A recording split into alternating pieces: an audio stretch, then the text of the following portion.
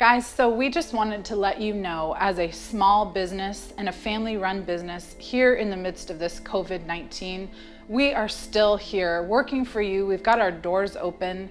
We realize that this virus is affecting not only small businesses locally, but globally. We see the effect, we feel it personally. Our hearts go out to everybody that owns a small business and that has to have their doors closed. We are so blessed to get to own this ourselves and operate ourselves so that we can keep our doors open and keep working for you. So we are indeed making holsters. We also sell raw materials, and we have all of that operational. We're shipping every day, and we're getting things out just as fast as we used to try to be there for you. So thank you for all that you do to support us, especially in this time when everything seems undone and there's a lot of heaviness and sadness around, but we are blessed that you support us, and we appreciate everything you do for us.